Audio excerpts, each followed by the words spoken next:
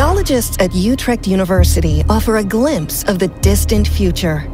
These are the Somalaya Mountains, the largest mountain range you will never see. Because the Somalaya Mountains don't exist yet, but will form in the next 200 million years.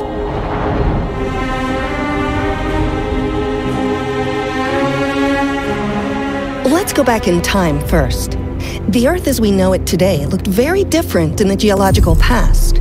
Millions of years ago, the supercontinent Pangaea broke up into several tectonic plates.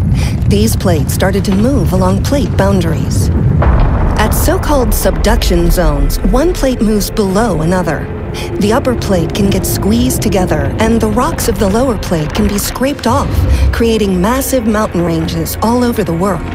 It is a never-ending process. Using data from present mountain belts, the Utrecht geologists have now deduced some rules of mountain building.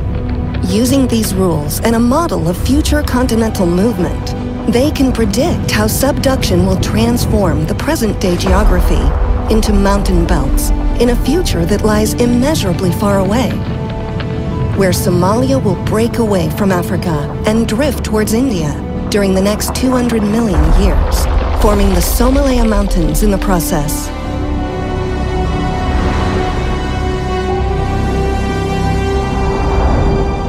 By applying these mountain formation rules, we can better interpret Earth's paleogeography. This is important to study processes of the geological past.